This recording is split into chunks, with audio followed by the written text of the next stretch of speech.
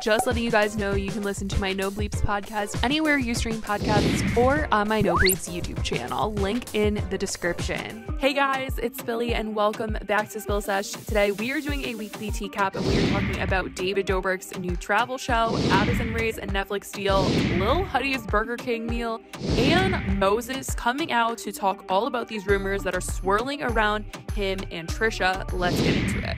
So first off, let's talk about David Dobrik. Obviously, at the beginning of the year, it seemed like David was never going to get another sponsorship ever again. All of his sponsors were pulling him, and nobody wanted to work with him because of all the scandals that he was getting into. But it seems like, obviously, he's turned a new leaf. He's back to making normal content, and Discovery Channel loves working with David. They worked with him all throughout Shark Week, and now they are working with him again. Forbes reported YouTuber David Dobrik signs deal with Discovery streaming service for a travel series. David Dobrik is going to be in a travel series. He got his green card, and he has been posting all over on Instagram, all over social media, traveling with the vlog squad. All of them have been going on a vacation, traveling all over Europe so far.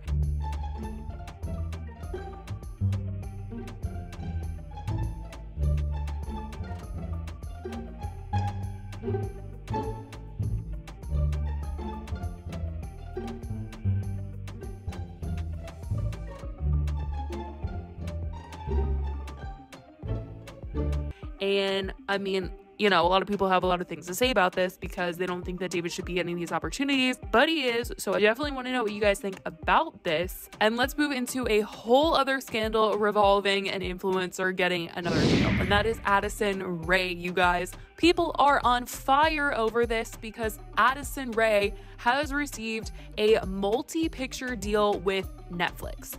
Yes. Variety reported this week TikToker Addison Rae signs film deal with Netflix. This is absolutely crazy, and it has upset a ton of people because there are a lot of people saying that He's All That was not a good movie. People said that Addison's acting wasn't that great. I did enjoy the movie. I didn't go in with super high expectations. I thought it was going to be like the Kissing Booth type of movie, but obviously the movie did crazy numbers. The movie was #1, and they said 78 different countries, and they said that it is reported that 55 million households will watch He's All That. Like, that is exactly why they are signing this deal with Addison, because those numbers are insane, and Netflix only sees those numbers and is looking at the dollar signs that can come from it. So they are looking at Addison and they are thinking dollar signs. They are not thinking, let's give the best actress out there, this undiscovered person with all this talent that's been working so hard, an opportunity. They're thinking, let's give Addison a deal because she's making us a ton of money. That's honestly what it comes down to. It definitely sucks. That's how things work, but money is what drives a lot of things in this industry, and that is exactly why Addison is getting this deal. She commented in this Variety article saying getting the opportunity to work with Netflix was such a pinch me moment, and now to be able to continue the relationship is beyond my wildest dreams. Rae said, "I'm thrilled to be able to collaborate with this incredible team and am excited to develop projects while continuing to strengthen my skills as an actress." So that's what's going on with Addison. Let's talk about somebody that I kind of forgot existed, and that is Lil Huddy. No shade to Lil Huddy, but I just totally haven't heard any drama or any tea or anything about him recently until now. And that is that, you know, McDonald's has been doing all of these meals with all these big artists, and then all of a sudden Burger King wants to join in, and they're like, TikTokers, let's give Lil Huddy a Burger King meal. I don't know what possessed them to want to do this. It is so incredibly random to me, but they are doing it. It is all a part of their Keep It Real meal campaign, and they have asked Nelly, Anita, and Lil Huddy to be in this campaign. And the whole point of the campaign is that they're going to be using their real names. So obviously Nelly, Anita, and Lil Huddy are stage names, so they're going to be calling it the Cornell Haynes Jr. meal, the Larissa Machado meal, the Chase Hudson meal, which there were a ton of people when I posted this on Instagram saying, who eats at Burger King anymore? But then there were also some people saying that his meal sounded so good. His is the spicy chicken sandwich with cheese, a 4-piece mozzarella stick, and a chocolate shake to go with it. And people honestly seemed kind of hyped about it, but just a little surprised as to why they picked Lil Huddy to be in it. Anyways, that's what's going on with Lil Huddy. Let's get into the story of the day, and that is that Moses is dressing drama. Moses, for once, is coming out and he is talking about what has been going on with him, things that are rumored with his alleged ex and Trisha. Obviously, earlier this week, Moses did come out to deny any cheating rumors that occurred when that photo of him and this random woman at Venice Beach were going around on Reddit. He said that that was just one of his friends. He was not cheating on Trisha currently. Nothing like that was going on. And since then, on the Reddit thread, there's been a lot of stuff that has come out about Moses. And there have been some quite dark things that have come out that involve his ex-girlfriend, which he is now coming out and saying that none of that is true, and that in fact that's not even his ex-girlfriend at all. They didn't date, like there was no title on anything that they were. And so I'm just gonna read you guys what has been said on his part. So he posted on Twitter the date and said, "Recently, there has been a serious allegation made against me that is not true. I have chosen to not give attention to it out of respect for this person's well-being, but now the lies have gone too far. I met this person only once in real life on February 14th to 15th, 2020. She is not my ex. She was never my girlfriend.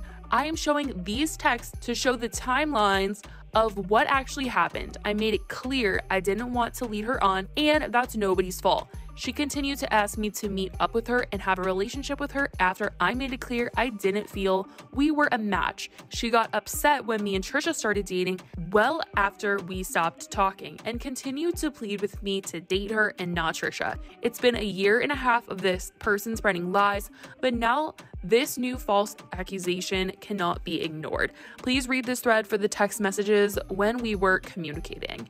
And a lot of these messages is basically her saying that she wants to be with Moses and Moses being like, you know, it's just not gonna work out. She's like begging Moses to hang out, begging him to, you know, do things with her. And obviously the text messages paint it in a light that she really wants to be with Moses and really likes Moses, and he does not really have the same feelings for her. There's a ton of people that are replying to Moses that says that this doesn't really address any of the accusations really that she has said on her part, because this particular ex-girlfriend has come out and said that things occurred during the time that they were together in which like she really wanted to be with him and they were hanging out, and she had alleged that when they were together something happened in the middle of that she didn't particularly like, and people found very alarming in Moses's character to do something that way. A lot of people that have replied to this tweet are saying that